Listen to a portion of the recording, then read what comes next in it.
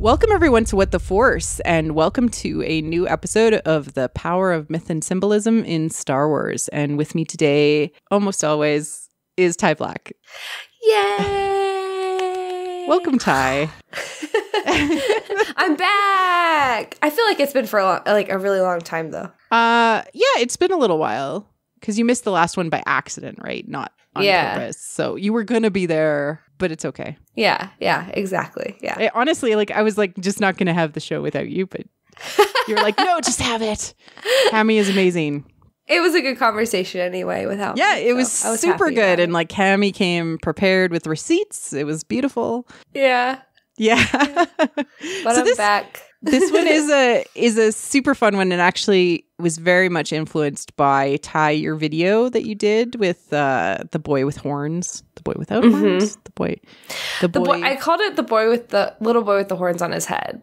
Yeah, and it's because that concept is very much an exploration of what we call, from a psychological term perspective, the shadow of the self. And the shadow is, both the thing that we, when we are in light, reflects behind us, but also it is considered to be the psychological baggage by which we don't want to look at. It is the thing that we fill with all of the negative things that we don't want to consider or talk about or look at about ourselves. We hide it away. And so it's always in the dark. Yeah, we put it behind us. There's a lot of different ways to explain it. I find this interesting. I couldn't explain it to my parents in a way that made sense to them until I called it our baggage. And then all of a sudden they knew that term. That's something that they called it themselves. And it is your baggage. It's kind of a weird way to talk about it, but it's the same thing as calling it your shadow. And we'll get into how Bly talked about it, but Bly talked about it in a very similar way, and saying that you take it and you put it behind you into a bag and you carry it around with you. So it is kind of the same as calling it your baggage. And why it's your shadow is because you drag it behind you, and it's dark, and it's almost like carrying around like a trash bag, a black trash bag filled with all of the garbage and the things and your baggage that you don't want to look at and that you don't want to open, and it's kind of smelly, and and you don't want to consider it. Yeah. And this from a very high level perspective, this all comes from the psychological school of thought of Freud, who talked about our id, which is our basic sort of instinctual things that we want to pursue, food, sex, things we want out of life, that if we were not controlled by society pushing down on us, we would just be id monsters out there in the world, right? So that's where Freud kind of thought about it. But Jung, who deeply influenced Campbell and George Lucas, very much views the shadow, or what he took to be the id, in a sympathetic way to the self. And we might use some psychological terms, but we'll try to break them down into kind of clearer layman's terms in a way to clarify them for everybody who might not have maybe read all of this. Yeah. Why this is important is because, again, this influenced Campbell. Joseph Campbell, the hero with 1,000 faces, spoke a lot with George Lucas, influenced George Lucas's writing of the original trilogy, and also worked with him directly in the 90s as he was considering a new trilogy and figuring out what the story actually meant and how it could relate to humanity. And also, we know George was also influenced by Jung himself. People that decide to look at George Lucas's ideas outside of the realm of Campbell are missing everything, because Campbell would go to Skywalker Ranch and talk to George about his idea of the modern myth and what it meant, and how he was using Star Wars to try to teach people kind of the same things that Campbell was hitting upon with how he saw myth and how he saw how folklore affected every generation. So that is literally the whole point of Lucas's journey with writing Star Wars. And I don't want to say it's the whole point. Obviously, he had bouts of trying to take advantage to make money off of toys and whatnot, and he lost himself along his way in several areas. But the fact that he kept going back to Campbell and he kept like looking at Campbell as almost like as his mentor, that means a lot. That means a lot to the story. It affected the story very, very much so, even on the subconscious level, which it matters if we're talking in Campbellian or Jungian terms. So it's incredibly important to look at it. Yeah, he was very much influenced. He wanted Star Wars to mean something more and to tell the true human story. And he wouldn't have asked Joseph Campbell to help him understand what is the most humanistic story that he could possibly get to if he didn't want to incorporate that into his storytelling. Right. And this influenced not only the prequels, but the Clone Wars especially. And we'll hear some of that as we explore that, especially his last episodes that he actually produced. And now we know he's been involved in the sequel trilogy. That is now out in the open that he was involved. And both Ty and I were like, duh. It was no surprise at all. Yeah, like he had conversations. He wrote down what he thought. He worked with these storytellers. And it was very much a collaborative experience to get us to the point where, you know, we can talk about these things because they make sense if you view it through these lenses. If you view it through these lenses, Star Wars makes complete sense. And if you deny it, it's like denying your own shadow. It's not going to help you. Yeah, definitely. So that brings us to our thesis for this, actually. Because, like, what does that mean, like, denying your shadow? A lot of the time, you know, people view Star Wars as black and white, dark versus light, good versus evil, resistance versus first order, or, you know, whatever political iteration it is of the time. This conflict has been going on for thousands of years. Oh, what war? What fight? Oh, the fight against the dark side. Oh. Yeah. And a little Maz Kanata quote on there. Yeah. But what is the fight? Like, it's so much more complicated than just defeating the dark side, because every single person in the Star Wars universe is faced with the moment where they have to confront their darkness. And what does that mean in a psychological way? And how can we learn from that other than just defeat your darkness? It's not about defeating your darkness in Star Wars. And we've talked about that a lot.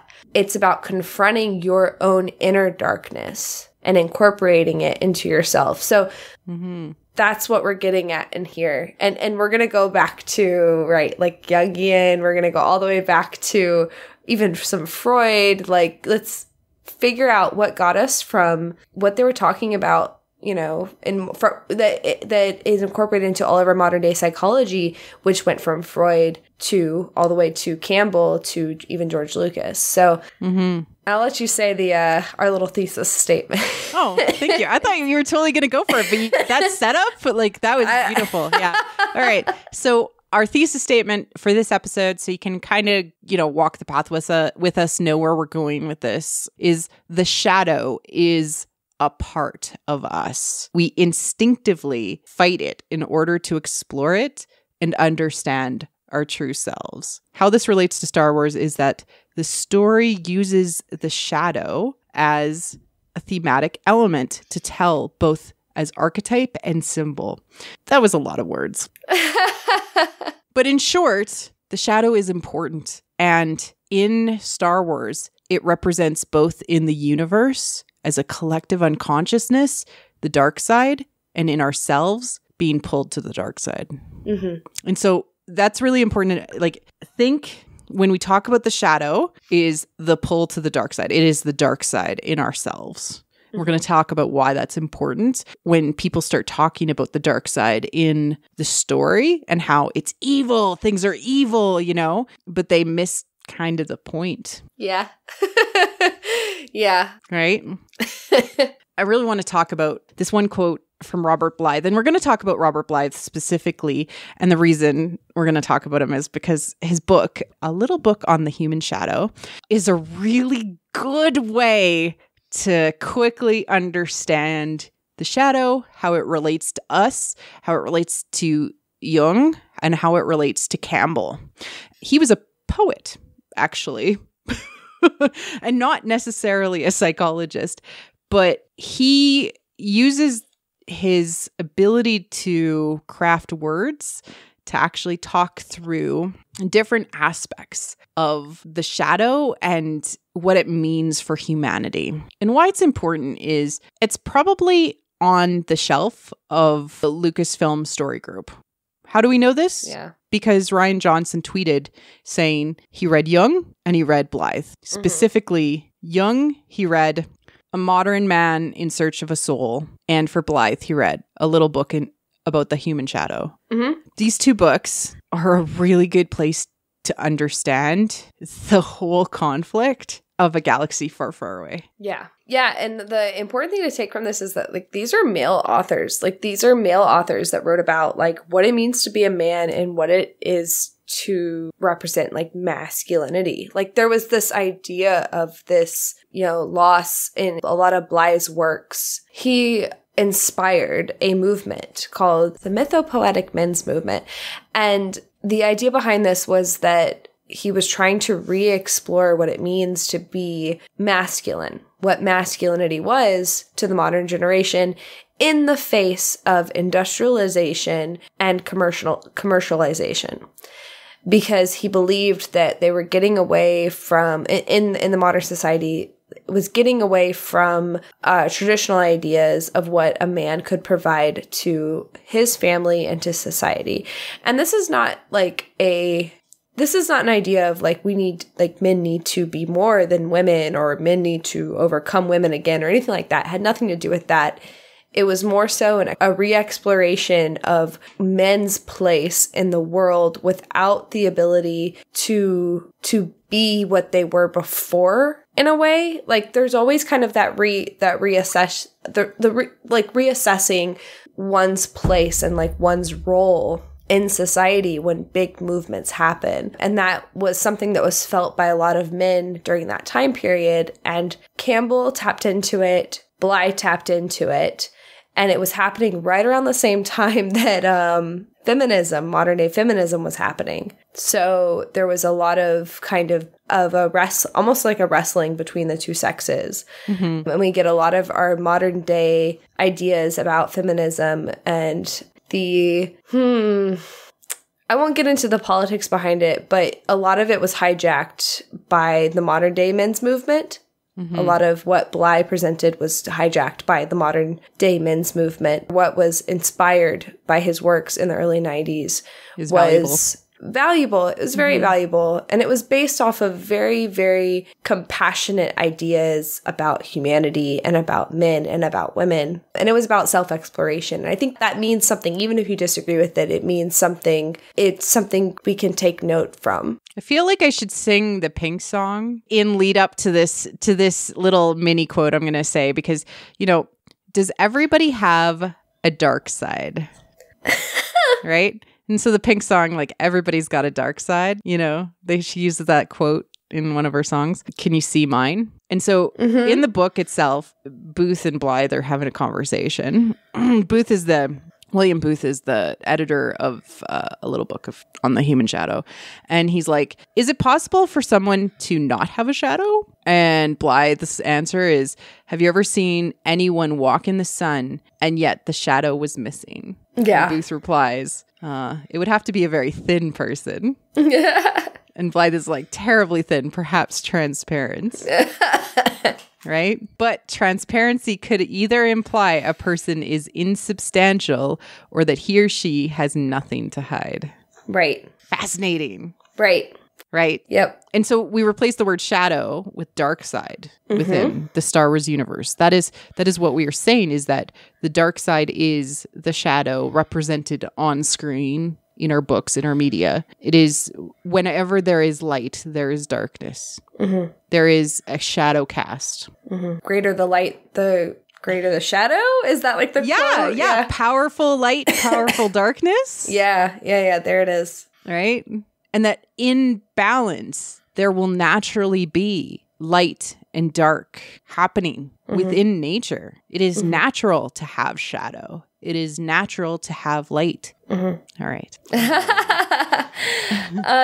So I think we already covered this a little bit, but like the basic line of inspiration that we have that gets us to Star Wars is that from a modern day psychological mythopoetic perspective is Freud, then Jung, then Campbell / or Bly, I guess, then Campbell, and then George Lucas. And now we have the story group. We have the story group who has taken inspiration. The storytellers, I would say, maybe, the story group on some level, but also the storytellers of Star Wars nowadays. We know this influenced specifically George Lucas because we got an amazing arc for Yoda at the end of the Clone Wars, just before they were kind of forced to stop making episodes. And it was Yoda's Lost Missions. And specifically during that arc, he goes and explores a Force planet. And there's so many interesting concepts that were brought up during these episodes. And actually, if you go and talk to, Jason Fry, if you go and talk to Claudia Gray, which I have, they mention these episodes as fundamental to understanding Star Wars. And within all of the things that happens, Yoda goes to a Force planet, which has a dark side location, which he is told to go and explore. And in that dark side location, he faces himself, which many people lovingly call evil Yoda. Yeah. What did you think of this episode? Like this whole idea of Yoda being he goes and fights like literally the evil version of himself.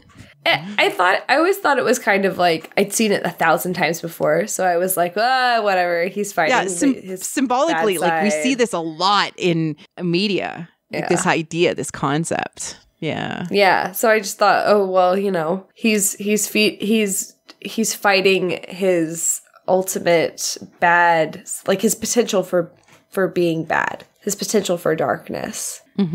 Just like how like Luke saw, Vader, or he saw himself in Vader, like when he went into his own cave.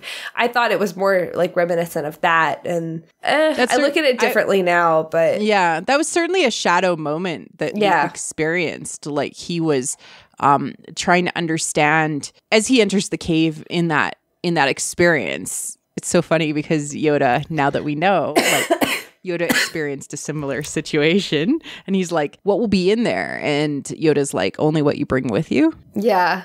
And that's like what he experienced. Right. That makes so much more sense. He knows that his shadow is within the cave. Yeah. And that, truthfully, within the shadow, the Vader that he fights is actually himself projected out there. Yeah. And that we're going to get into that in a moment, but let's we'll come back to that. But let's actually listen to the clip of that episode. Yeah. You can hear the amazing voice acting of Tom Kane. Awesome.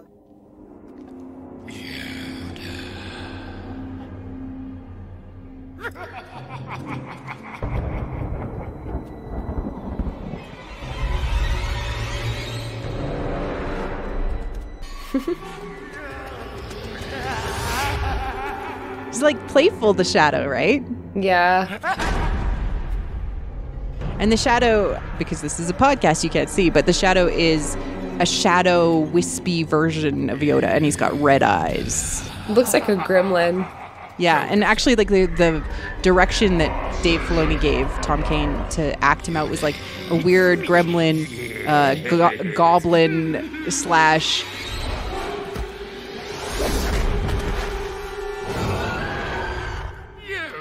Like you can hear the like Gollum aspect of him. Yoda hates me. Yeah. Little homage to Gollum. Yeah. Oh my god, that's Gollum. Yeah. Yoda plays not with me anymore. Yoda plays not with the shadow. And now the shadow and Yoda are fighting. What is inside Yoda? I choose not to give you power. And yet you spend your days in the decadence of Oh, denial of the And shadow. with that, I grow inside you. Know your true self. Ooh. Face me now, or I will devour you.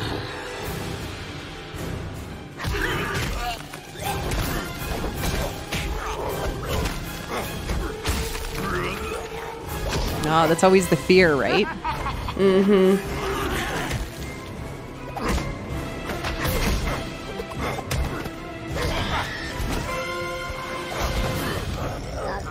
Part of me, you are not.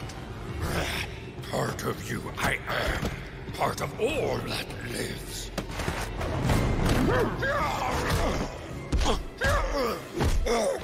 Oh. Why do you Yeah. hate what gives you power? He's like headbutting him. Why do you hate what gives you power? Yoda thinks me not worthy.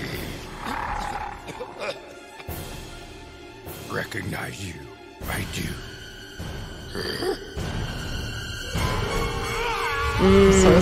So much going on.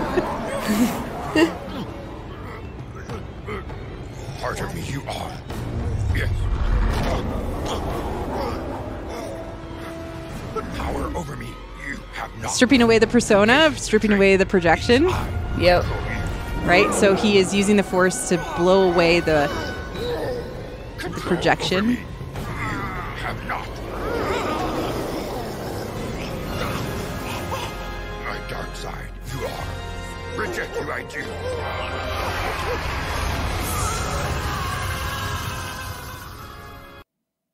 Oh, reject you, I do. Yeah, so we're going to actually talk about whether Yoda has ever been correct. But yes, he actually grabs his shadow, holds him in his hand, and destroys him, rejecting the shadow. That's a problem. That's a problem. Yeah. From everything Yeah. that we've read, that's a problem. I have an issue. I have a query. Yeah, no, this is really, really fascinating from a couple of perspectives. So first and foremost, let's just talk about Yoda. Yeah. Yoda fails to protect the galaxy. He has made mistakes. Mm-hmm. And eventually when he comes back from this experience, the Force Priestesses ask him, "Hey, do you understand now?" And he's like, "I think I do." But all of this is he destroyed his shadow so that he could become transparent. Do you understand what that means? Yeah. He destroyed his shadow so that he could become a Force ghost. Pure. Yeah. It's kind of like, oh god. But he can But that's never not- be but he can never be in balance. Yeah, I was going to say he could never actually be his true self. Yeah. He might be pure, he might be totally on the light side, but he will never know his true self. He will never know his true self and will never be able to bring balance to the rest of the galaxy. Yeah, which is why he never did. It makes sense. He never interpreted whatever prophecy he listened to correctly. He never truly read into anything because he didn't know himself. Yeah. And also he gives like not great advice to Luke about his own shadow, Yeah. right? His father, facing his father and the projections that he's got on him. And we're going to go into those things. But I just want to lay the groundwork of Star Wars understands, the Star Wars storytellers en masse understand these things enough to tell stories in a cartoon for kids. Yeah. What else did you catch in there? It's very short. It's very short. Everything I was thinking of kind of disappeared whenever I saw him destroy it. Because... But you got to remember that Yoda is not successful to bringing balance to himself or to others. Yeah. He's not. He is transparent because he doesn't have a shadow. Yeah. Do you think that maybe, like the shadow that he was fighting, and this is when we watch these stories told a lot, we see like someone fighting the darkness inside of them, someone fighting the anti-them or whatever. It's they have to defeat them. They have to defeat that could be a method of consumption. Yeah. It could have been. When the shadow is literally telling him, you fear power. You are this, you are that. He's telling Yoda his greatest fears. And instead of Yoda saying, yes, I do have these fears, instead of talking about them, he says, I reject my fear, essentially, right? Do you think that any Force ghost is actually succeeding at anything? Ooh, damn it. So let me get this right. Do you think that, like, Force ghosts are manifestations of failure to control the shadow? Yes. I can't control myself. Yeah. I love your reaction. It was beautiful. Well, no, because, like, what does Force Ghost Yoda tell Luke? The wrong thing. No. I'm talking about Force Ghost Yoda in Last Jedi. Oh, well, I was going to say because in Empire, he tells him to, well, not Empire, what's the? You must kill Vader. He tells him he must kill Vader, but then he tells him to leave his friends. And yeah, that's Empire, yeah. That's Empire. And then, yeah, so that's Yoda. But yeah, no, Force Ghost Yoda says, the greatest teacher failure is. Maybe that's Yoda actually figuring out things.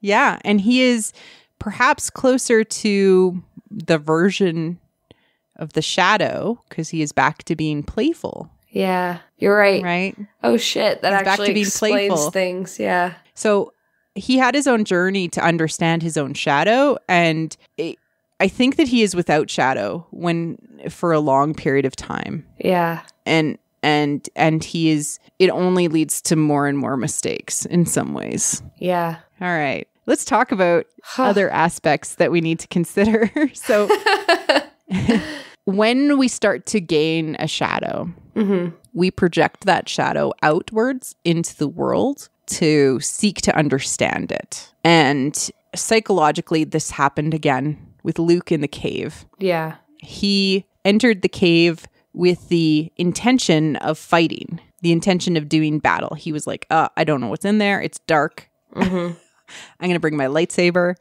And so he does battle. And then he finds within the darkness is only himself. Yep. Yeah. He sees his face in Darth Vader's mask. His ultimate enemy is not Darth Vader. It is what is inside of himself. Which Yoda also faced. And also Yoda had a failure. And I don't know that Yoda sees it as a failure in that moment. No. But he understands when Luke enters the cave that killing what he fought, his shadow in the cave, is failure.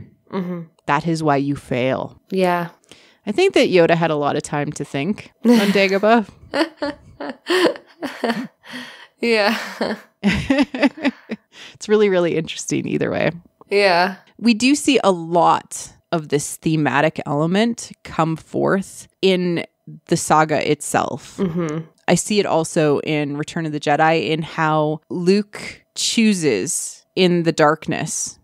He's sitting in the darkness and he's being tempted by Vader, being like, I'm going to, he's talking to him. Vader's talking to him with all of his like taunts. And as soon as he touches on the things that he's afraid to lose, Luke steps out of the shadow and engages with the shadow and fights the shadow, which is his father in this situation or whatever projection he has put on to Vader, the monster, etc. And only when he chooses to no longer fight but understand Vader does he kind of win. Yeah. He understands like there is no fighting the dark side. Yeah. You can only understand it and eat it or, bow into it and say, yes, it exists.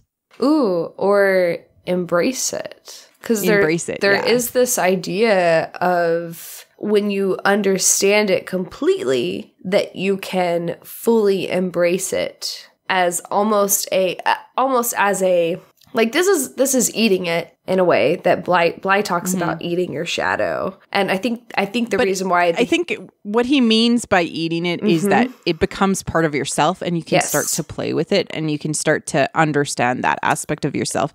Yes. He just meant it from it needs to be reincorporated into yourself kind of way.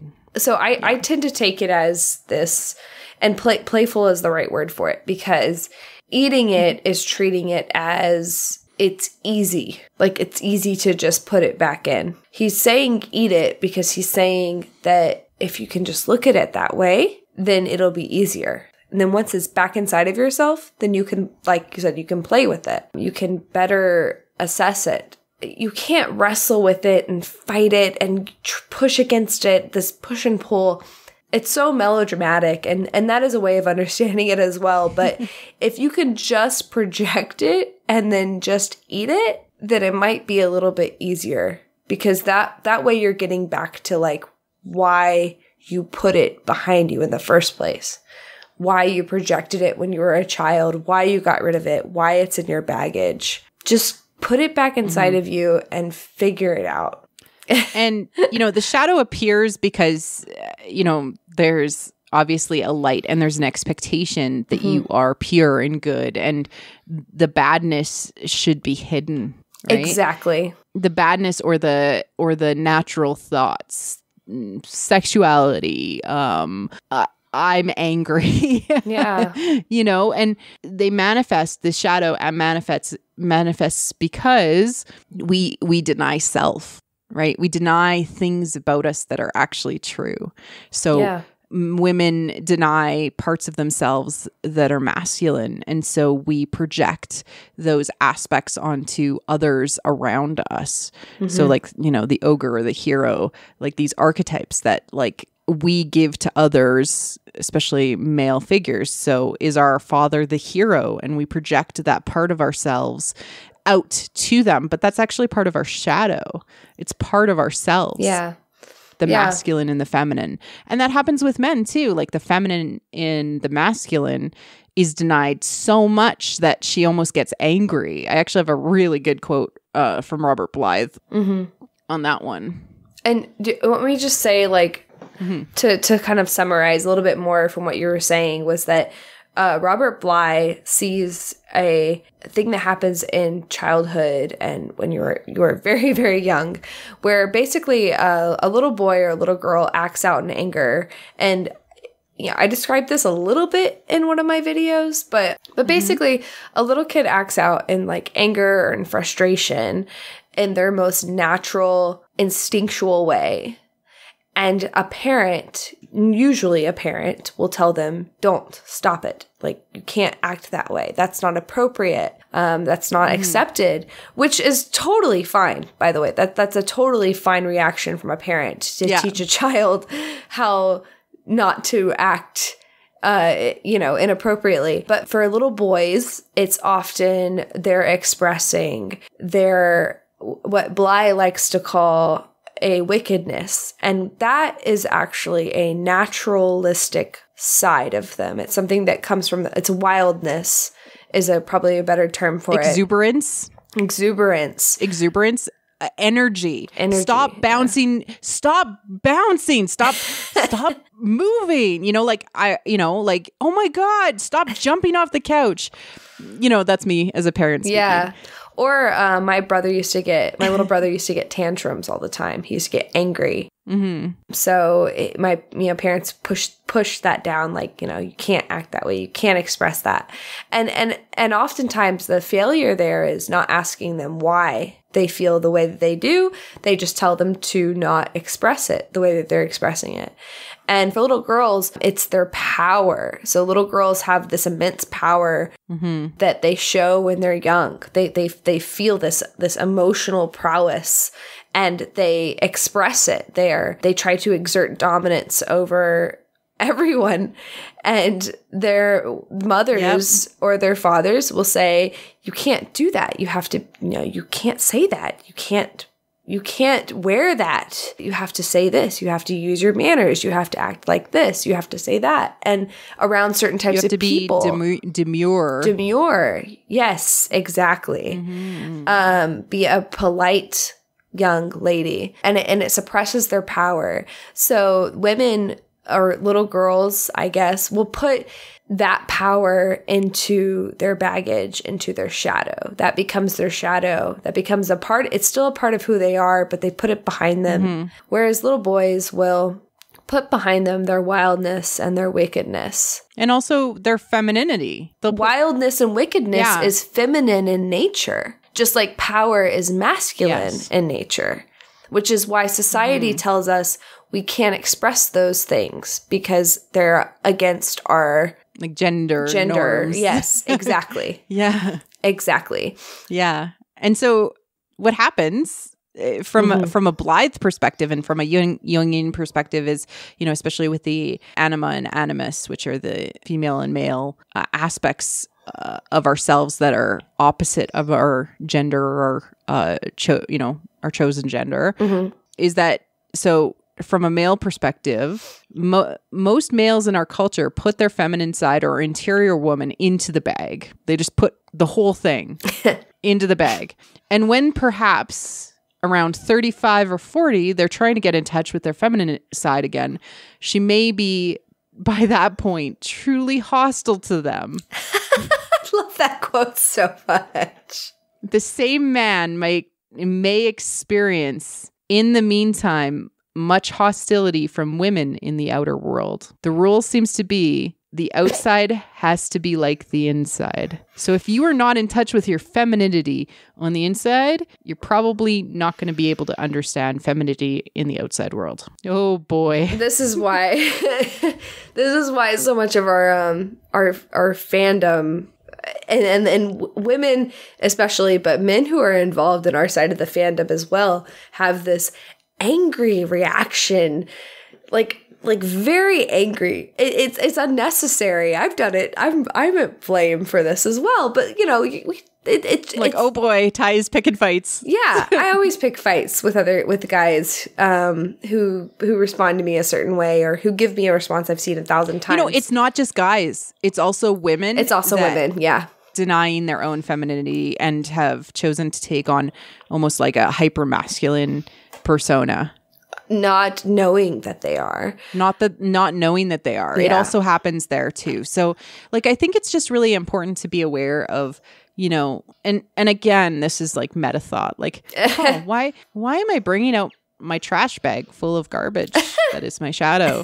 and like, it gets smelly if you got too much trash in there. You gotta take care of it. But we see this happen in Star Wars because, again, Star Wars is this humanistic story, right? We know, and Ty and I have talked a lot about this, and especially in our feminine gaze and heroine's journey episode, which if you haven't listened to it, I highly, highly, highly recommend it. But we talk about the missing feminine in Star Wars and how, as we are pivoting into the sequel trilogy story, how it is being told from a very feminine perspective, but it is feminine with the masculine, masculine with the feminine, this whole idea of balance. And it's so, so, so, so important to understand this. Yeah. So there's this really amazing clip from Joseph Campbell that is obviously towards the end of his life. And I say this very lovingly because it seems like the same Campbell that was in those last, that last episode of The Power of Myth and Symbolism with Bill Moyers. And it's a lecture that he's giving where he talks about projection and love, but he does so in a very humor. It's a very humorous way, and I just really love it, and I think it's really important. Now comes my masterpiece. This diagram shows that knowledge of the unconscious is gained by the ego by way of projections. The unconscious, and this is something that is really serious, the unconscious is unconscious. You don't know what's down there until you experience it by way of a projection. So, a woman walks in the room and I'm struck what's happened? She has received my anima projection. There's a dimple here or something like that Mother had, and there it is. I don't recognize this Mother. I think it's that out there. And then I marry the creature. Now, I don't know what I'm doing, really. What I'm really joining up with is a projection of my own psyche. And it doesn't take long in marriage for a fact to show through. And here comes the typical problem. Now, what are you going to do? You thought you were marrying this, and you got that. And there are two possibilities. One, you can say, darling, I am disillusioned. I'm taking my anima back for reprojection. And this can go on. The only alternative is to transform passion into compassion and say, and well, divorce. dear, Yep. all right, I accept the fact. And then there comes what we call love. Love is really the relationship to the person. It's a person-to-person relationship that develops. Otherwise, there's tension, but there has to be a reconciliation with the fact world. And this is called maturation. So, Wow, that was so good. Oh my goodness. so There's compassion and love and all of these things that we consider to be, light side, and the understanding of ourselves within the other yeah. is the reconciliation between. Oh my goodness. Yeah. Oh my goodness. So that was so good. So let's Deconstruct? because for people that are you can't see the video obviously, but the coolest thing about this video, obviously the audio is good enough, but he has up on the screen while he's giving this lecture what looks like a very rough version of the hero's journey. Yes. And the top part, he's got it cut off just like in his early versions of, if you've ever seen a graph of the hero's journey, the shadow realm is bigger than the real realm. The feminine is in the shadow realm. right For the hero. Yeah. you got from a man's perspective, going into the hero's journey, you have to explore the unknown, and the unknown is made up of the feminine for a man. And it's made up of his shadow, and it's made up of these natures that he put behind him when he was a child, that he all of a sudden has to explore in order to find his true self, in order to become a hero. And it's so funny because when Campbell is talking about this, he's talking about it so flippantly, like, oh yeah, this happens to everyone, and this is my life's work, and this is what happens when a woman walks into the room and you marry her, and you go, oh, You marry your mother. Yeah, you marry your mother. Well, you marry your projection of your feminine animus that you also projected onto your mother. Yeah. You now use that animus to project onto your future spouse to be like, you need to fulfill a certain role of my subconscious. Right. So for the male, it's the anima, and for the woman, it's the animus. Sorry. Yeah, I it's used fine. the wrong terms. Well, you're a woman, so it's fine. Yeah. Sorry. You used the right term for you. Yes. Nice save. Yeah. Drinking my beer. There you go. But yeah, I found that to be very...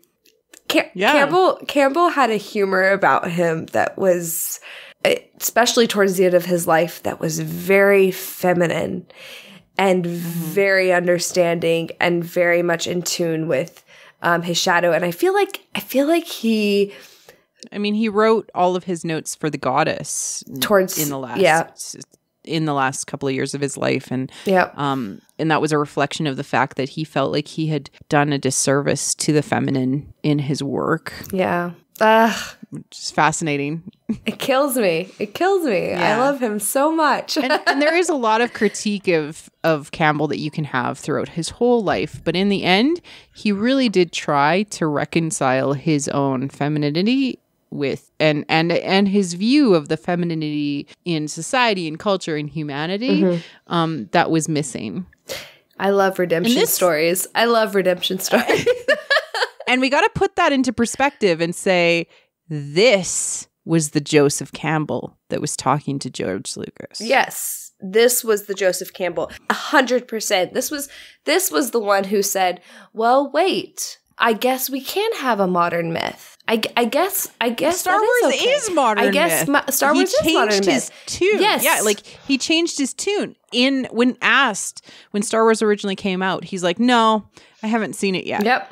And near the end of his life, when he was speaking with George Lucas, he said, Star Wars is modern myth. Yep. Because he talked to I Lucas. am working with George Lucas on the new Star Wars movies. Yep. On Star Wars. Because Lucas got it. Lucas understood it. Lucas might have been led astray during his journey to write Star Wars. He might have been disillusioned like the Jedi. But he Campbell and Lucas maybe caught up in his own image of himself like the Jedi. There's lots of disillusionment that happens in the prequels, and we can see that happen with the projection of what the Jedi think is bad throughout the world. We can see that in how the Jedi are trying to do what's right.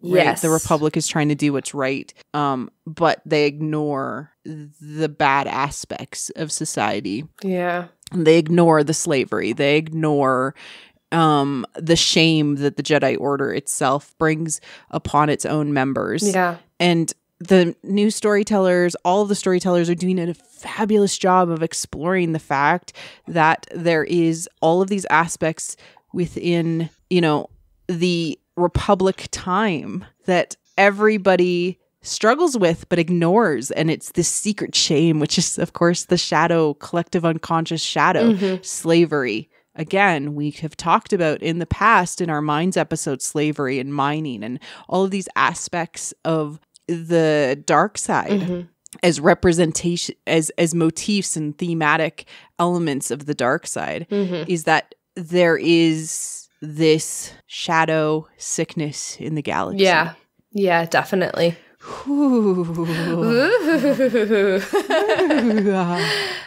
So before we get to your meta thoughts. Oh, goodness.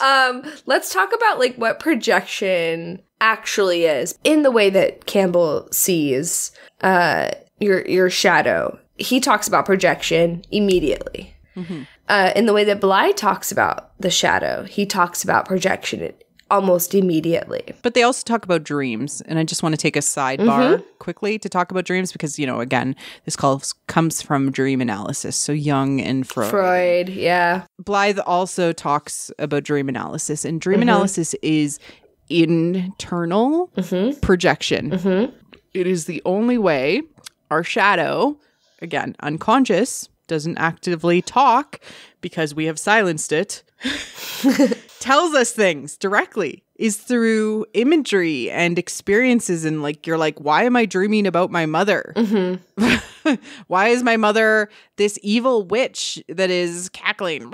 Well, you know why, actually. It's because you've projected your shadow on her and your subconscious is trying to tell you that you need to figure that out. Yes. Figure out how to reincorporate it into your body. A lot of Jungians tend to hear the word projection and they go, they dismiss it. They go, oh, that's a negative thing. We don't want to do that because it doesn't make us figure out where we need to be. Because Jung had a really weird way of talking about projection. It wasn't very healthy because, let's be honest, Jung's psychology, his entire way of processing, everything, he experimented on himself. He put himself through agony. He put himself through depression. He put himself through things that is very unhealthy. And he never truly dealt with some really serious things. So his ideas of projection are that they were negative in a way. And so whenever anyone talks about projection nowadays, they say, oh, you're just projecting. Stop projecting. Oh, I think you're projecting. As if we shouldn't be doing it. But in reality, the only way to truly understand something that you don't understand or something that you dislike is to project first. That is the first step into understanding something that you don't get or something that you don't like. Yeah. Is to actually be able to get it out of yourself and out there on someone else. Yes. I don't like this. I don't understand this. It's because it's inside of you. You don't get it about yourself and you don't like it about yourself. So this leads us very interestingly to The Last Jedi. And we know Kylo Ren, Ben Solo, projects lots of stuff. Lots of stuff. He's projecting all over the place. But specifically, there's a really interesting symbolic experience that happens to Kylo Ren in The Last Jedi. And I want to talk about it because of, the Rian Johnson connection. We know he read this. We know he read Jung. He hates many aspects of himself. And I want to talk about what he specifically hates with you after, because I think we should probably speculate on this a little bit. And I'm kind of at a loss of what the projection is. Yeah. But he hates Luke Skywalker so much. Throughout TFA, it is his driving motivation is to find Luke at the expense of many, many, many, many, many other things. Yes. That only pivots a little bit when he meets Rey. But in the end, in the chance to confront Luke, rather than maybe taking a safer route or an easier route, he wants to confront him directly. And Luke, in that moment, is literally a projection. Yeah. Literally a projection. So he cannot be harmed. He can only be seen and understood by Kylo Ren, and his words and the things that he hates about himself can only be understood. And he tries to kill that projection, but he can't. He tries to destroy the projection, just like Yoda did. Just like Yoda did. I'm going to reject you. Reject you. You are no longer. But no, Luke does not allow him to. What? I love it. I love it so much. Oh my God. It's so cool. It's so cool. I think it's interesting. Like, a lot of people have had issues with, like, we don't know a lot about Ben. We don't know a lot about, like, who he is, like, what he actually wants, where he comes from. It's because a lot of the time that we've seen in his journey so far, he's been projecting on everything. If you can just take that and turn it back around on him, you can see exactly who he is. We might not know what he wants. My old man is weak. Yes. He was weak like his father. Yes. I killed him like I'm gonna kill you, like my father. So he literally kills himself when he kills Han Solo in an attempt to kill his own weakness. Yeah. Yeah. And what does it do? It makes him weaker. Yeah. Because he's a compassionate boy. Because he's a compassionate boy. What are the things that make him... What are the things that make him stronger? Let's talk about those. Understanding his loneliness, which he has projected upon Rey. Understanding that and having compassion for that loneliness and accepting it back within himself. Yes. Ooh, that fire scene. Oh, his connection with Rey is that equality. It's that weird connection between the masculine and the feminine. They both have similar experiences, but different experiences. And they project upon each other in an effort to share and understand their own shadow, which is literally reflected on the walls behind them in that scene because of the fire. What is going on in this movie? It's still so brilliant. It's so visual. Yes, every time there's a symbol in the story, there is a visual. It's directly visually symbolic on screen. Yeah, it's insane. It's insane. It's insane. I wanted to mention real quick before we get into the examples in Star Wars explicitly. Yeah. Because I know we've already begun, but it's okay. I did want to say real quick, because I meant to say this earlier, the relationship between Freud and Jung that went from a inherently sexual to an inherently personhood type of idea, because Freud believed that he didn't believe in the human subconscious. He believed that all of our instincts were driven by sexual needs, right? Yeah. Yeah. And that comes into like everything is based in sexuality. Right. From an id perspective. Yes. And then as you go through different phases of your development from a consciousness perspective, you go through different phases of that, and that expresses externally through your behavior. Right. And whenever Jung started talking to Freud directly, they became very close friends. Upon their first meeting, they talked for 13 hours straight about like ink blot tests and word association tests and repression, all of these things. And what they disagreed with each other about the most was that Jung interpreted one of his dreams, which he went to Freud about. He interpreted one of his dreams as him finding the human subconsciousness. And Freud kept focusing on these two skeletons that were in his dreams. Well, who were they? Who did they represent? Who in your family did they represent? And Jung kept saying, they didn't represent anyone I knew. They represented humanity. They represented history, what came before me. And Freud didn't believe him. And so a lot of their disagreement kept coming back to this dream. So eventually Jung left kind of what was Freudian thought. They separated. They out separated from a thought perspective. Yeah. And really it was just like bad turkey. No, just kidding. Just kidding. Yeah, sure. We'll go with that. But yeah, it's interesting. Jung took Freud's idea of what drove humanity. He took it from the sexual instinct and he took it to the subconsciousness. And what's interesting is that Freud still comes up and Freud is still relevant because it's kind of still about sex. I mean, yeah. Because it ends up being about the feminine and the masculine and the balance between ourselves and that. Yeah. Yeah. And it's just it's a different lens on how to interpret it, and it doesn't, if you say sex, people are like, "Oh, sex, that means I'm just an animal, these baser instincts." Whereas if you say feminine and masculine within ourselves, people are like, I can kind of get behind that. It's just different at branding. It's a different branding. Oh my they God. rebranded for a new generation. I'm dying. In all seriousness, though.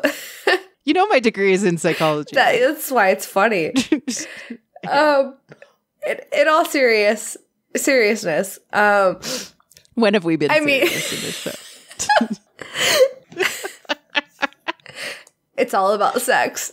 We're talking about sex in Star Wars now. PSA, it's all about sex. All of Star Wars is all about sex. That's all it is. If we were to look at this from a Freudian lens. From a Freudian lens, everything is about sex. Yes. Yeah, of course. Yes, so it's easy. yes. Yeah. The missing feminine is all about how Vader is missing both his mother, which he was sexually attracted to at some point, and Padme, who he misses from a sexual perspective. Yeah. Yep. All right. Good. Anyways. We're moving past it. I'm keeping this in. I can't believe I brought this up. All right. So that's all. All I wanted to say was that. Well, that there is, yes, it is still, they're saying the same thing, but in different ways. And what I was trying to get at, like from an actual story perspective, was that the story, even told from like a purely Jungian perspective, still requires an aspect of love and family and even procreation. as weird as it sounds, like, because it's expand on that. Yeah.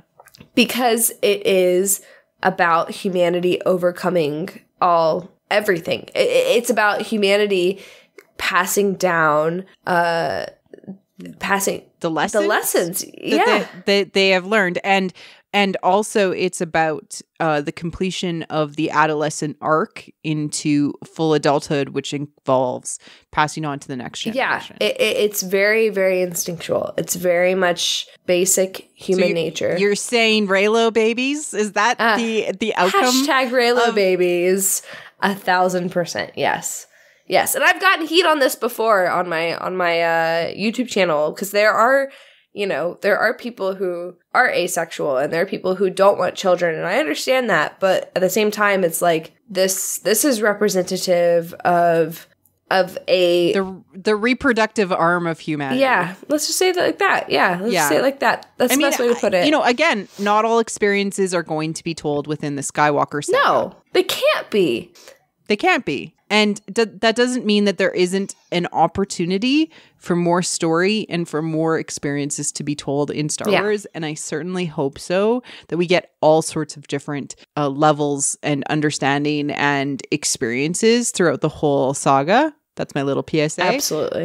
But again, if the Skywalker saga, the 9-movie arc that was told over 40 years, is trying to say something about humanity, which is they're probably trying to say something about the reproductive arm of it. What does it mean to reproduce? What does it mean to have children and to pass on these ideas? If you learn something and you pass it down, why? What's the point? What's the purpose?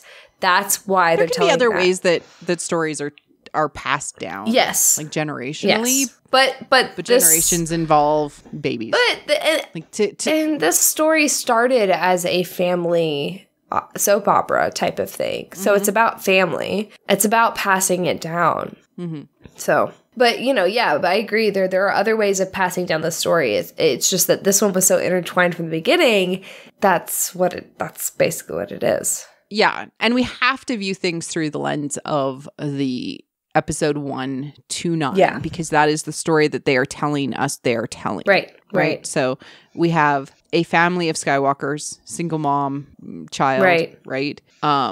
That is brought into the saga that produces 2 children, which carry on the generation. And now we have a Ben Solo, Rey conversation happening. Yeah. So how does that resolve? That is different. That is resolving the issues that were presented in the first movie. Yeah. It's complicated. Damn it. Yo. So, we haven't gotten into we talked about the visual. We touched upon the visual representations of this already. I mean, people get shadows across their face. Like Kylo Ren literally is in the shadow and he steps into the light when he speaks with Rey in The Last Jedi.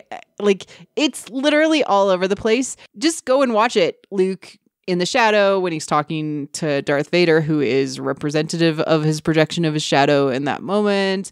And then he steps into the light to confront his shadow, and then he ends up understanding and consuming or incorporating his shadow within him. Did I say that too fast? No, that was perfect. You've said it before, so. No, I was just summarizing for those that, fell asleep while I was repetitiveness. I assume that's what people. Why do people listen to this podcast? I still don't understand. Oh, MC. So yeah. Let's go back to Anakin. Yeah. And I kind of want to talk about our good little boy, our little child boy. Our little baby boy. Our little baby boy. So, oh my God. Marie Claire messaged me right before the show, or right before we started recording. And she was like, trying to understand something. She's like, wait a minute. So Anakin couldn't have, and this is basically what you were saying, and you can correct me if I'm wrong, but like, Anakin could not have taken, his mother never told him, like, stop it, like, you're not being good, like, put away that wickedness, put away that whatever you have inside of you. No, she was nicer than that. And this is fascinating. So I don't know. I don't know if you remember this because you're significantly younger than me, but the poster of Anakin and the projection of the Vader shadow on the wall. Like that was I think it was like the IMAX poster or something. I've seen it recently, yeah. The Phantom Menace came out, and I always thought that was like the dopest picture. I was like, that one specifically was for Megan and Derek. Oh, yeah. Yes. That dopest. The dopest of pictures. Dopest. Dope. The dopest. But dope. It was awesome. Yeah. It was so cool. I was like, yes, we are going to understand how this good human, this human that is in the light, this special child, the special little boy has the darkness within him. Yeah. Right? That's bigger than him. That's bigger than him. That's bigger than... Yeah. It's projected. Okay, so what does Anakin's mother do to him that produces shadow? She says to him, generally, you're such a good little boy. You're so good. You're pure. He knows nothing of evil. Yeah. She tells Qui-Gon. He knows nothing of evil or greed. Nothing. He's never known anything. Okay. Oh, Shmi. I love you, Shmi. I love you so much. You're such a cool lady. You did such a good job with your son. But to deny the shadow is to allow it to grow. Absolutely. Right? And that's the problem with the situation, is that she saw none of his shadow. He has shadow. How do we know? Are you an angel? He already was interested in Padme in some aspect of trying to understand the world. Yeah. Right? He sought power. Yeah. He wanted to win the race. He had no fear. He had zero fear. So even Anakin Skywalker is perfect and pure as that little boy, all light side, right? But as soon as you deny the shadow, it grows, right? You are this pure, perfect version. And we're going to talk about this a little bit as he grows older. He is the pure, perfect version of a Jedi. Yeah. But he has shame because he has hidden his true shadow with his wife. He has hidden his true self from the Republic, from the Jedi, from the galaxy. He has hidden his true self from Padme, and we see this play out a lot in the Clone Wars when he has fits of rage, and because she expects him to be different, not jealous. He was jealous of Senator Rush Clovis because of his previous relationship connection. They kissed once. I mean, we now know that. They kissed once. Yeah. And she was like, this makes me highly uncomfortable because you're kind of weird. Senator Rush Clovis, he was very, very jealous of that. And Padme very much viewed him in and almost ignored his shadow because she knew it existed. She accepted it previously when he went and slaughtered a whole village of sand people. Yeah. Yeah. Right? Let's talk about that scene for a little bit. You don't want to talk about it? I don't know what there's to talk about. Other than the fact that he just like killed a bunch of people.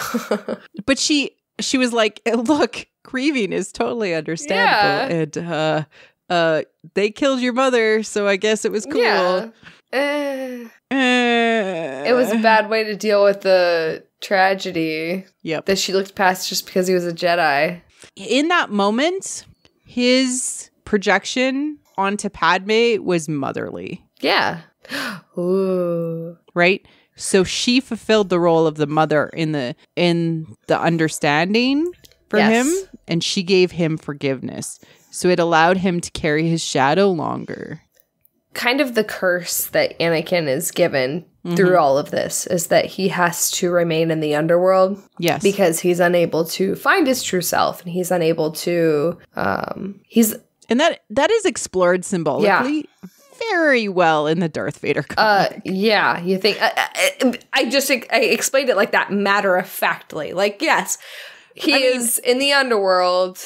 Vader is in the underworld. And we like if we're talking from a reverse Anadala perspective, Ben is also still in the underworld. Ben has put himself in the underworld as well, but he's trying to figure out where his missing feminine is. Yeah. It's like where is it? Hello. Yeah. But Ben's journey is less it's more relatable than Vader's is.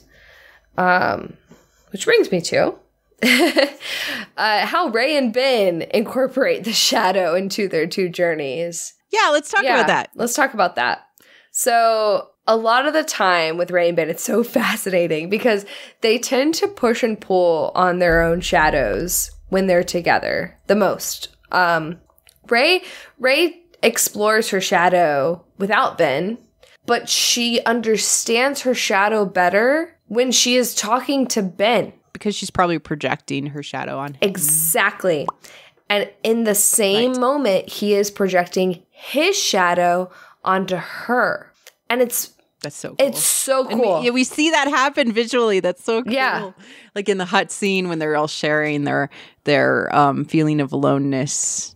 You know, I'm so alone. Yeah. Well, you're not alone. Neither are you. Yeah. Okay. Oh, it comes to that, like, but even so, like, before that, when they're every scene in The Last Jedi that they have together where they're doing the Force connections is that it's an emotional sparring. It is poking and prodding at each other, projecting on each other. Well, even the interrogation scene in TFA is because they talk. They're literally in psychoanalysis together, talking about each other's baggage, their garbage that they're carrying around with them. It's like, you're alone.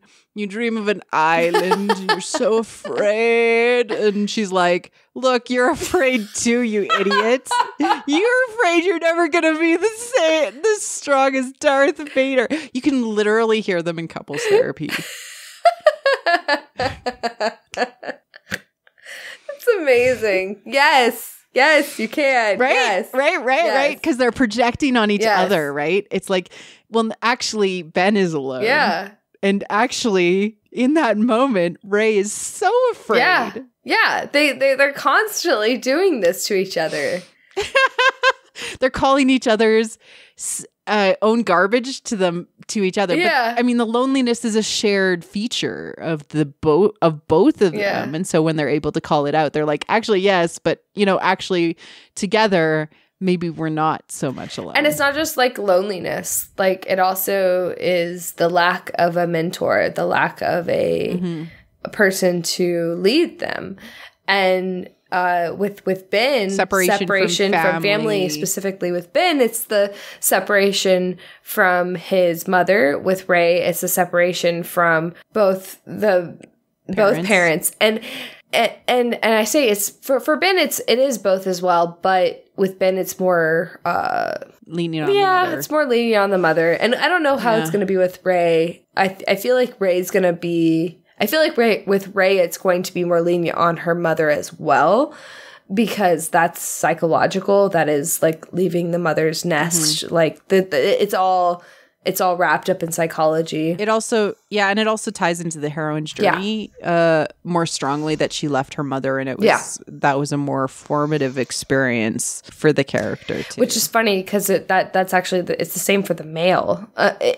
It's very much both are the same. They're the same. Again, the first part of the heroes and the heroine's journey. are the same. Internally, they're exactly the same. I find that fascinating. With that being said, I'll just say, like, kind of like Rey's journey in terms of like experiencing her shadow. We've talked about this 1,000 times, so I won't go too far into it.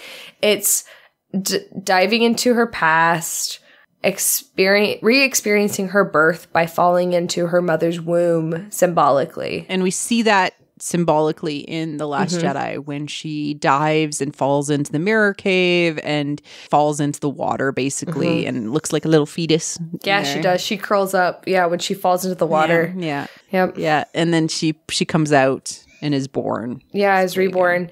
And funny, weird side note is that last time I watched this, I was watching it with Corey, and Corey, I was talking about the rebirth symbolism about her falling into the womb and like looking like a fetus, the way she was curled up. And I was like, oh, and yeah, and there happens to be like a skeleton there. And I had just happened to, like, I've just had recently read a bit of Jung where he had talked about finding the skeletons in his dream and recognizing they were part of the human subconscious.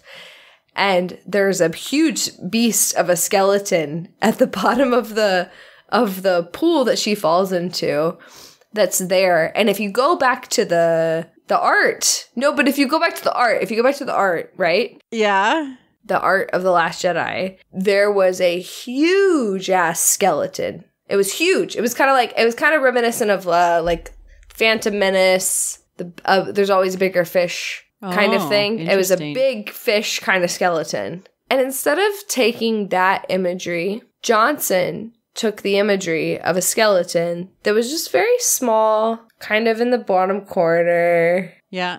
Like Rey kind of falls into the womb and she's there and there's this little skeleton on the side. But also like the underwater is also the subconscious. Yes. Yeah. So to me... and reflected with the skeleton. Right. So to me, the skeleton is there to remind us of things that have come to pass. Literally. Yeah, and it's literally like a signpost to be like, look, symbolism is important. Yeah. Things that have come to pass, the history of humanity is being told in the story. Do we need to remind you again with a literal little skeleton signpost? Yeah, because they do it over and over again. Last Jedi, they do it again with when she's experiencing the Force on the island, life, death. Like she's going through it. Rebirth. Yeah. She looks at the skeleton buried in the ground again. And again, it's reminding us of that. And now understanding kind of like how Jung and Bly viewed the subconscious, I'm like, oh, well, that's also a signal to us that it's whatever has come before them is in them. They're symbol signaling us. Yes, because they're symbol signaling. Sure, we'll go with that. I mean, you know, they are telling us, pay attention to this subconsciously. Yes. Oh my God. It's dope. Like Rey has a lot of symbols like in her journey. Okay. Ben's a little bit more difficult to decipher. There was a cool book. Cool. Is it a cool book? It's a great book. It's a great book. So Hermann Hesse, which I don't know how to pronounce his last name, so I apologize. It's Hermann Hesse, wrote this book called Demian or Demian, however you want to pronounce it. He was German, so I don't know. So, but it's spelled Demian, and it's one of those stories that is involved heavily in Jungian thought. Hermann Hesse was very much inspired by Jung. His work is taught through the lens of Jung, through archetypes and through the idea of the shadow and all of that. And he wrote his book to kind of reflect on what was going on in Germany before the war. What was going on in society and what was happening in his subconsciousness. So he wrote it from an perspective kind of straddling reality, like his reality, his kind of autobiography, and also a subconscious level of thought that he had in a retro perspective aspect. And what we have is the story called Demian. And it's written by the point of view of Emile Sinclair, who is a normal, like, German boy growing up during this time period.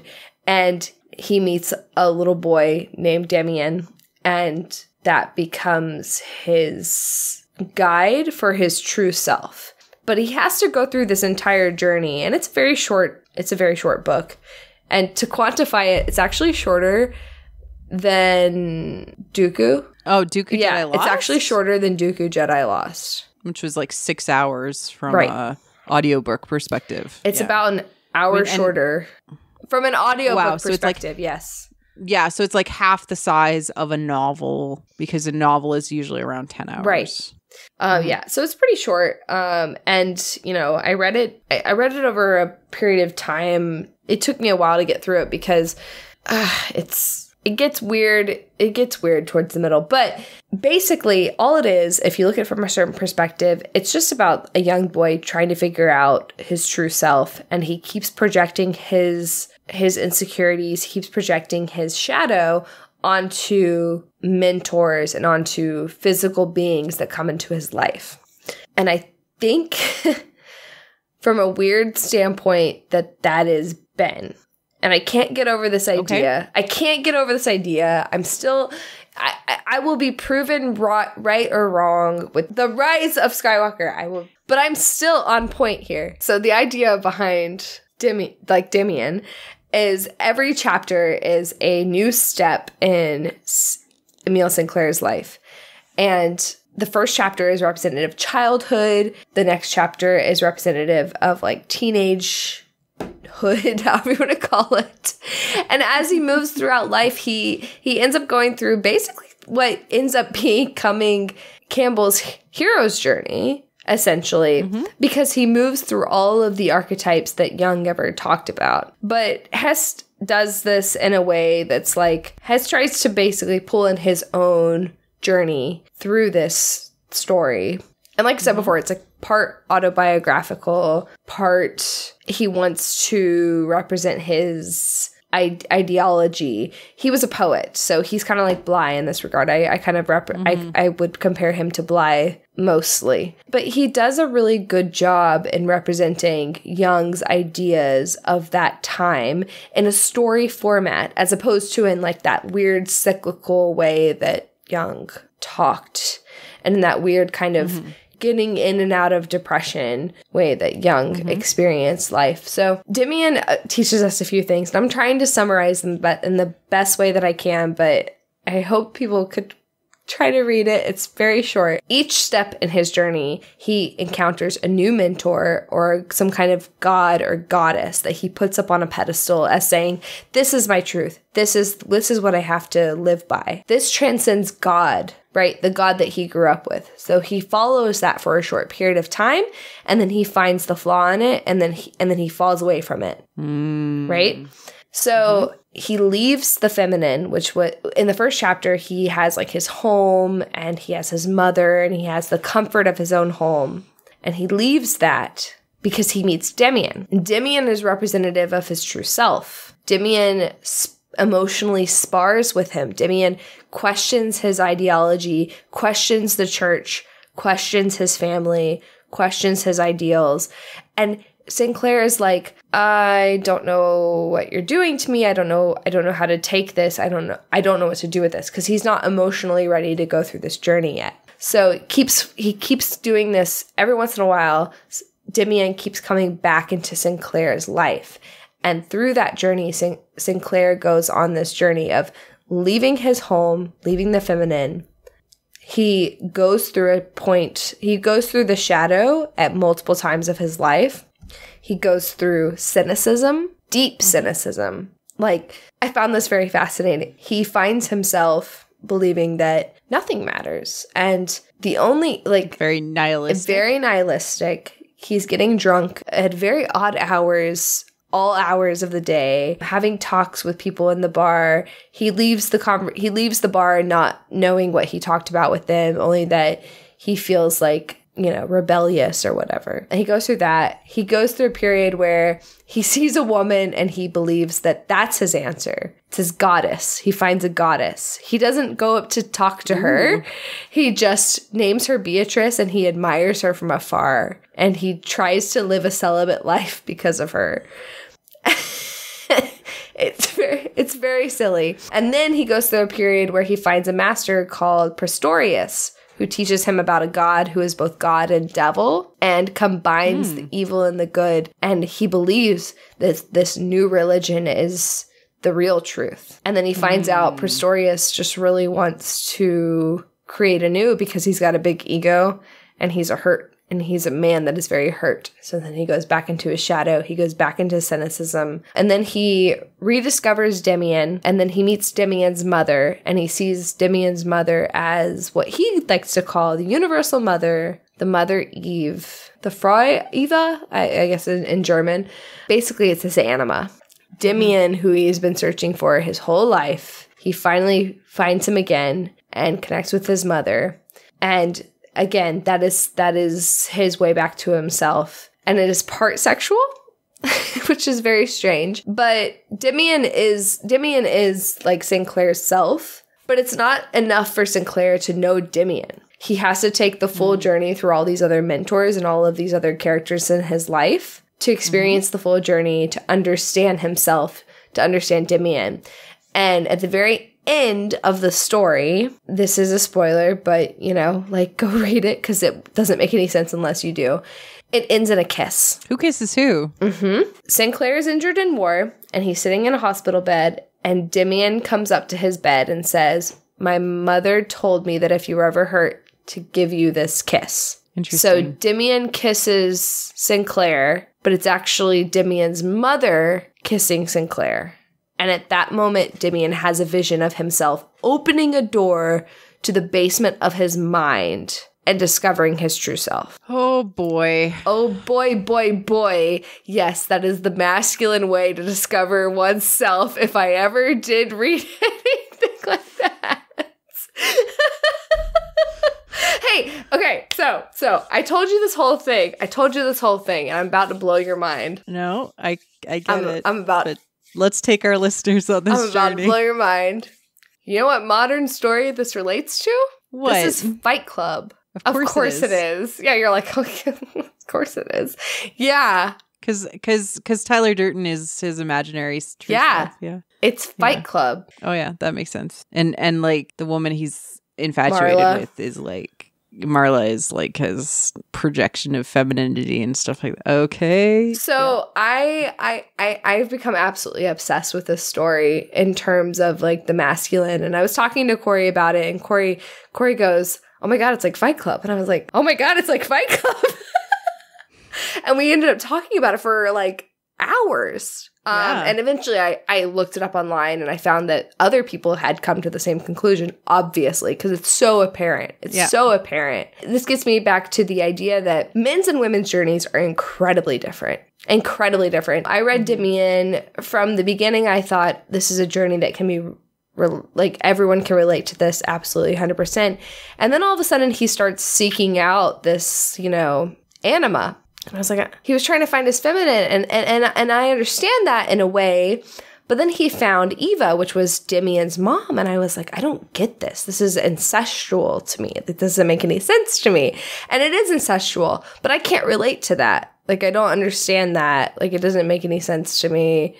It's not my journey, you know? I'm not projecting my mother onto my mentors. Well, you're not projecting your femininity onto your own either, necessarily. And like, you know, like there it doesn't have to be just a man versus woman thing. It can be like women can have mommy issues just as much as they can have daddy issues, and vice versa. Yes. Like men can have mommy or daddy issues. It doesn't matter. Like we all have our garbage. Oh, good old garbage bag reminder. Garbage bag behind us. Baggage. Yeah. Stinky is also our shadow. It's all our dark side. It's all our shadow. We're dealing with it constantly. You never finish dealing with it. If you figure out something, you have something else coming down the line. Better bet your bubble gum, damn it. Yeah. Yeah. And like, that's the thing is like, it's always, you have to understand that it's always there, and that like by ignoring it and not dealing with it.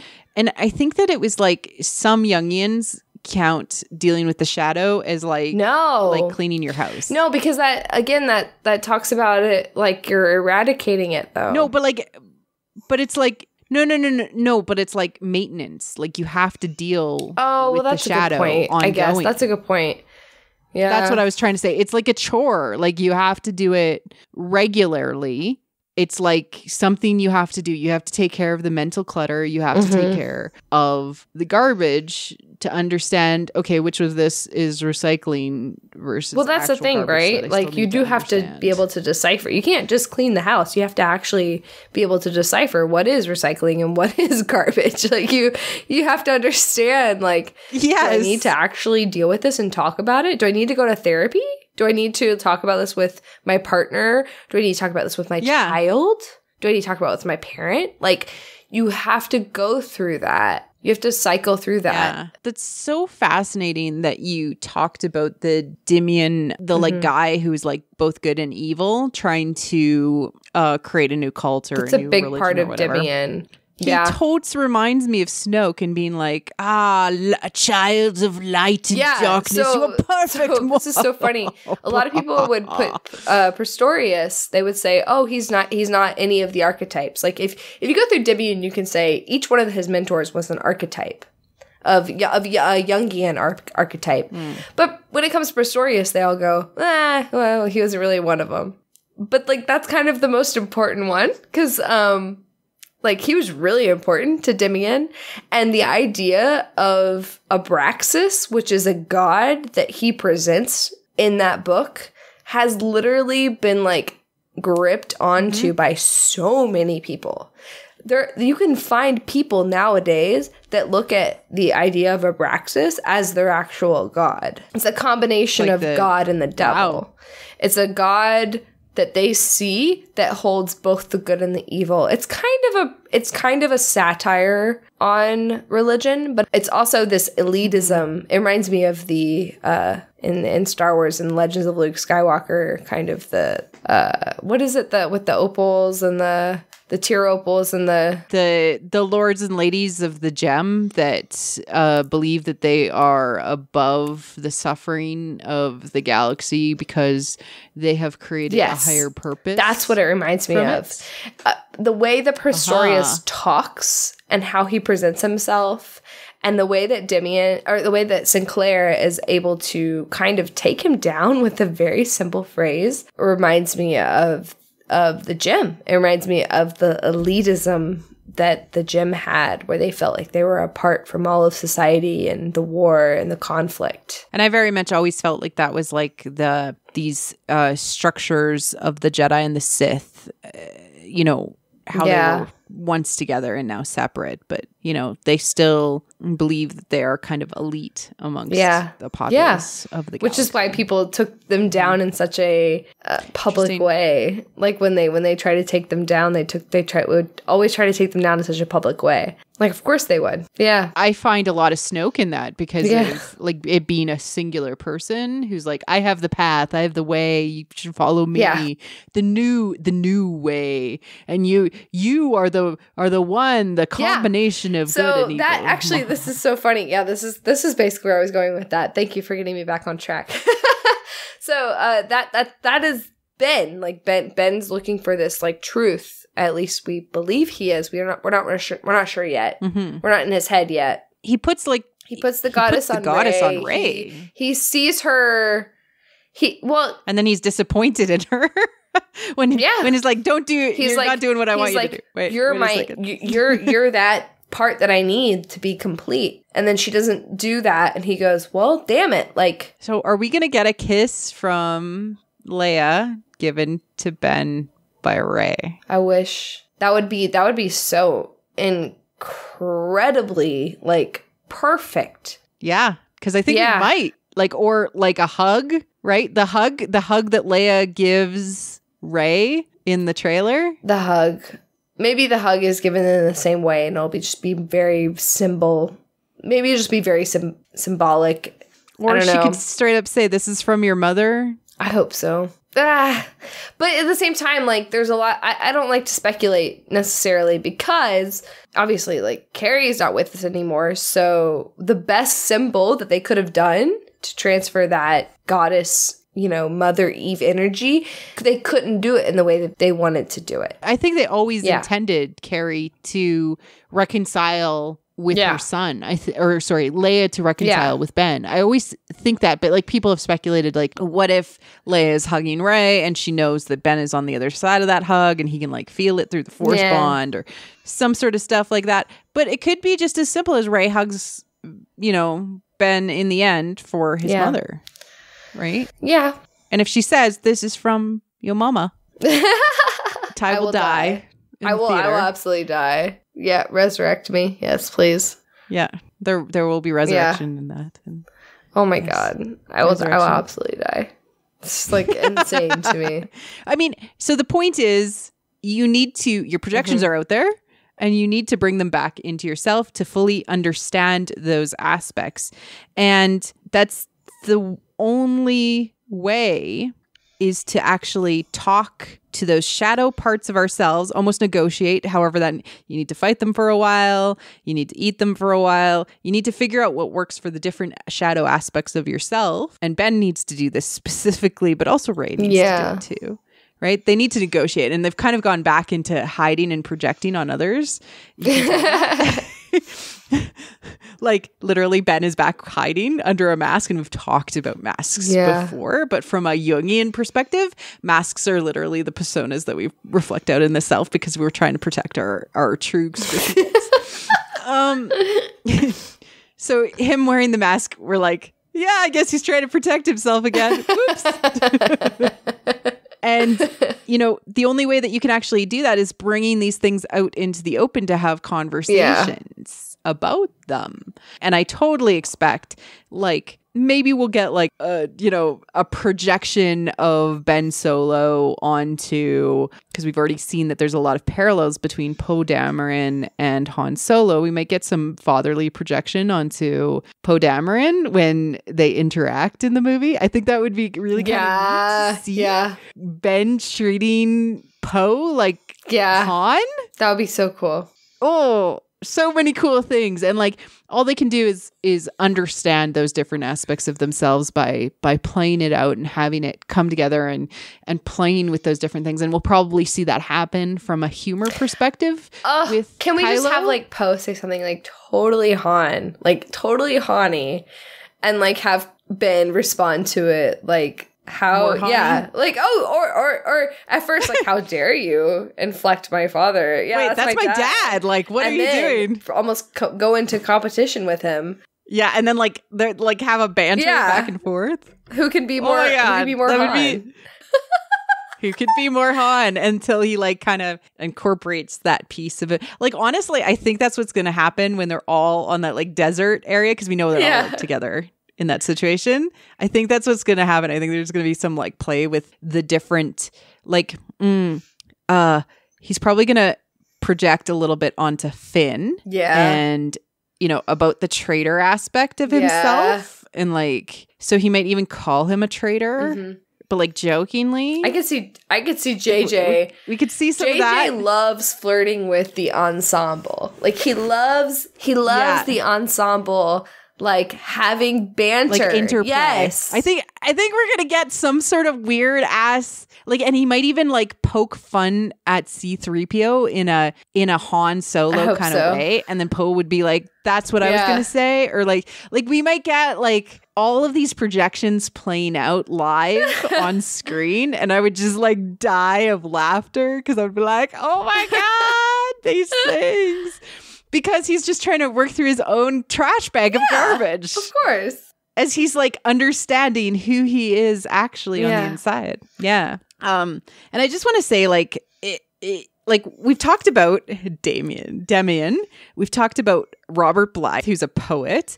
And we've talked about Star Wars. And fiction is a perfectly awesome way to understand our own trash bags. Which is, again, our shadow, our darkness, our dark side, to understand these things about ourselves. And Ty and I actually have spoken about this. This is how we process our own stuff we carry around with us. And it's perfectly normal and good and actually kind of healthy to use fiction and words. And Blythe himself in his own book is like, sometimes the best thing that you can do is read about other shadows. Sometimes the best thing you can do is use words to describe shadows, because it's better than acting out and lashing out there in the world, is to think about these shadows and the things that we do in a view, in a lens through the fiction that we consume. Yeah.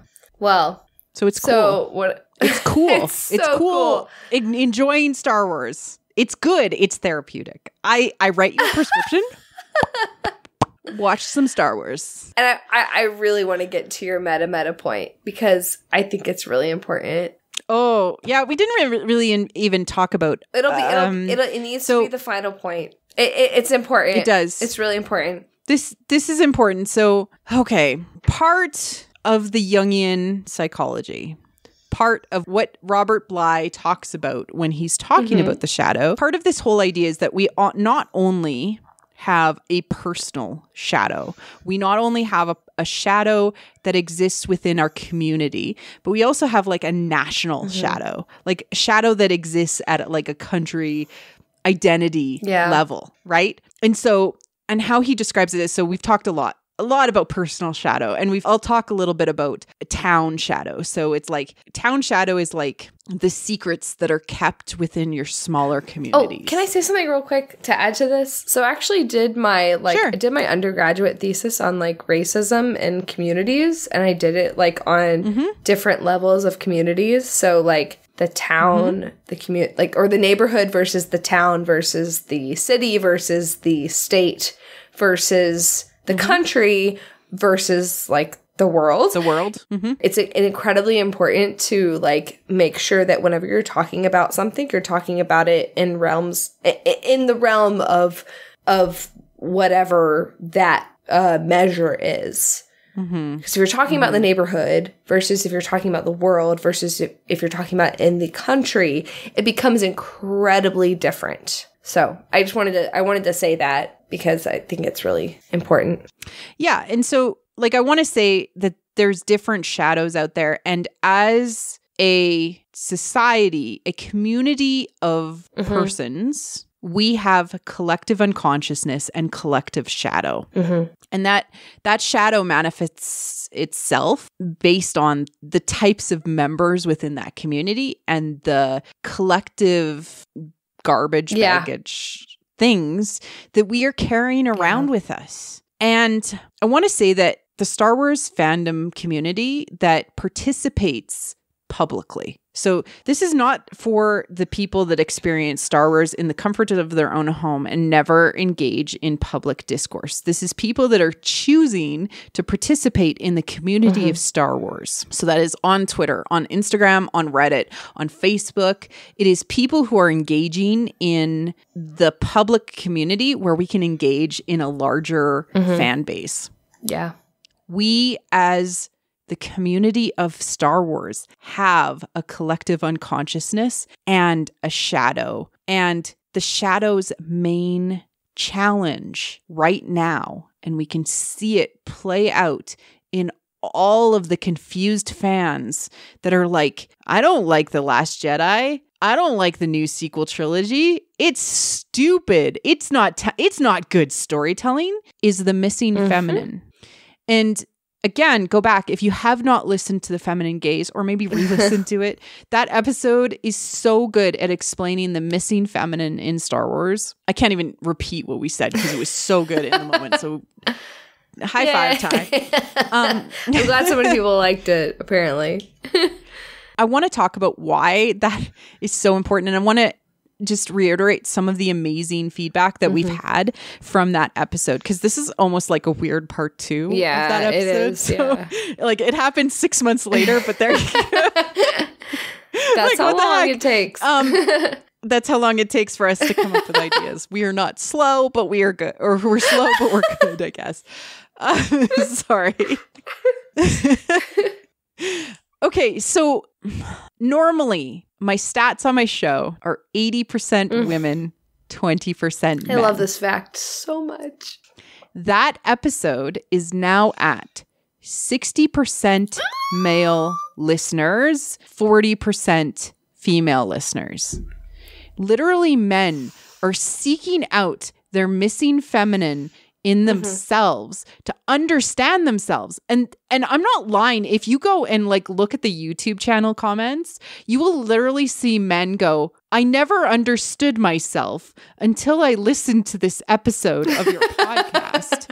And I have had emails and I have had Twitter messages where they're literally like, I started talking to my wife in a different way because I kind of understood like the feminine in myself now. And it literally makes me cry to think about that, like this podcast could have even that kind of an influence on anyone. But like, I really do want to thank you for taking the time to listen to it, because this is like mostly about me and Ty trying to have conversations and understand fiction and understand, you know, our own garbage bags that we drag behind us.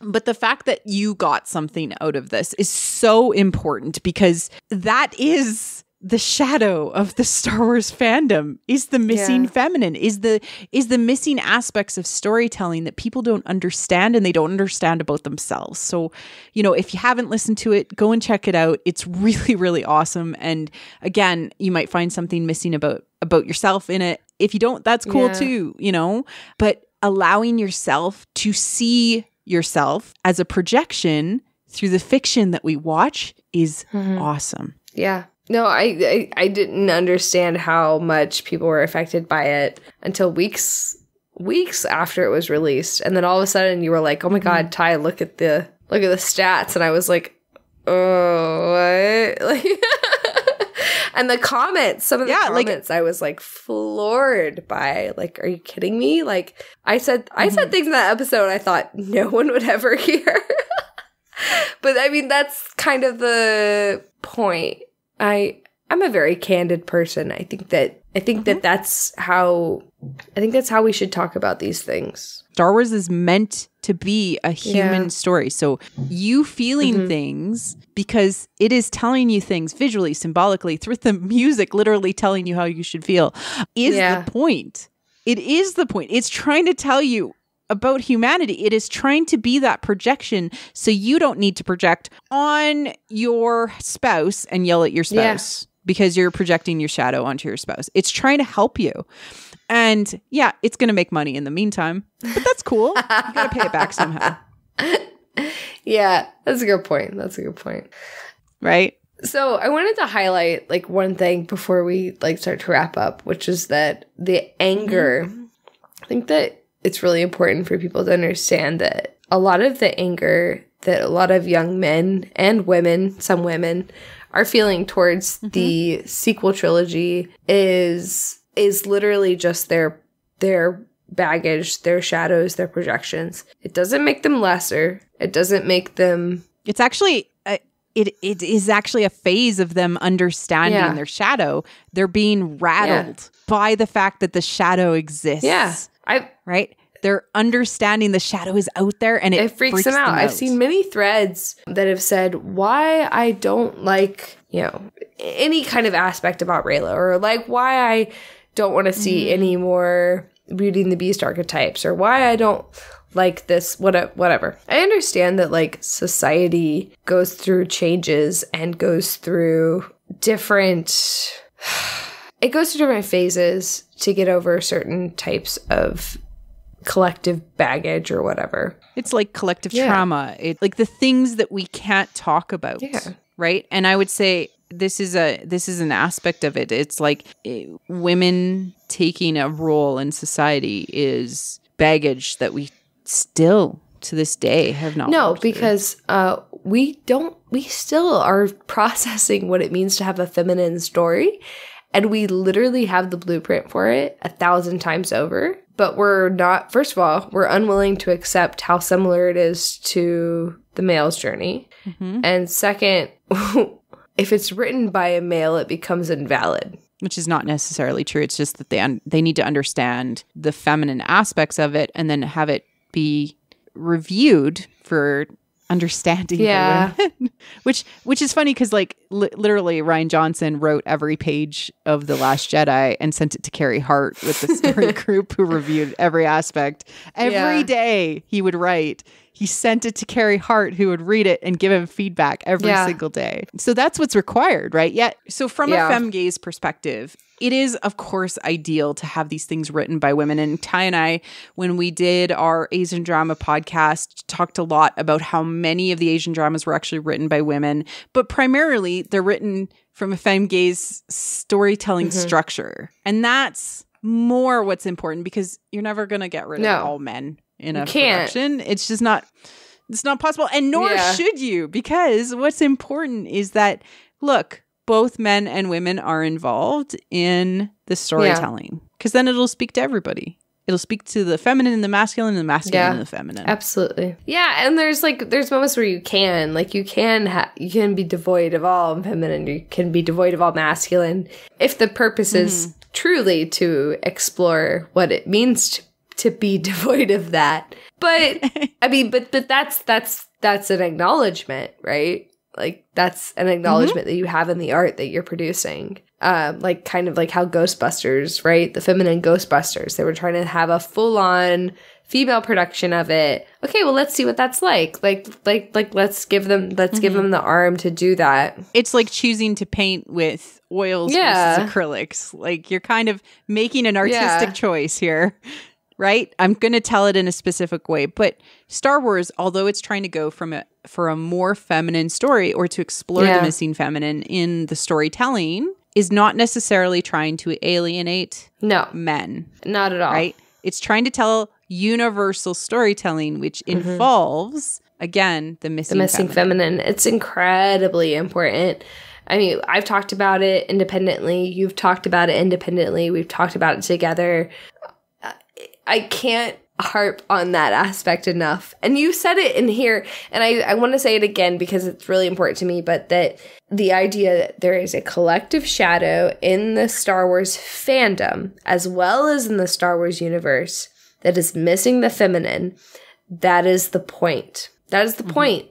And it does reflect fandom, but it doesn't reflect fandom in every instance. It doesn't reflect fandom as like the current state of fandom. That's not the point. The point is that it reflects the ongoing evolution of the myth and how people perceive the myth and how they come to consume, believe, and interpret the myth and the collective unconscious. And so far it's been a very, very male centric myth. And now we're getting kind of this female aspect of it.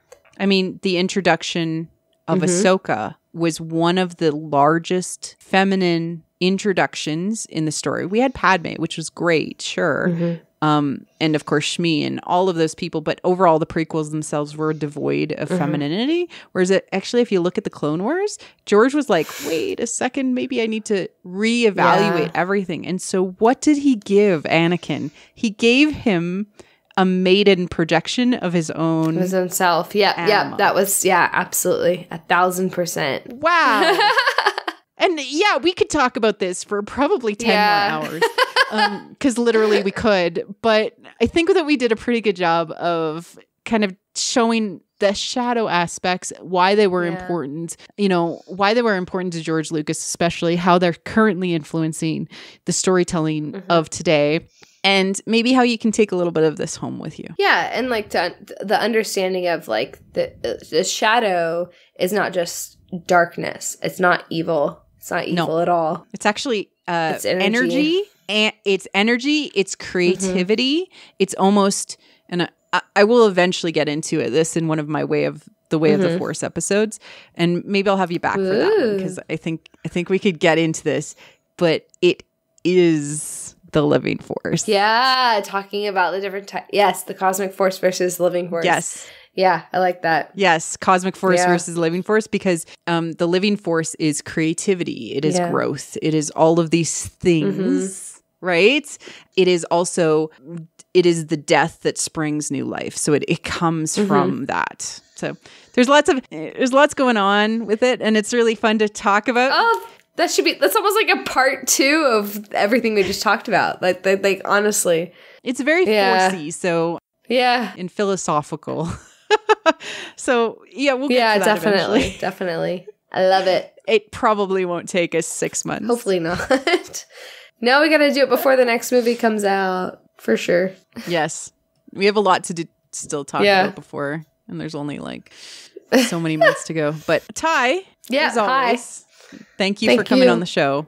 Where can people find you and your amazing people work? Can find me on Twitter at black_TYM on Twitter. And you can find me on YouTube at Wit and Folly, WIT and FOLLY.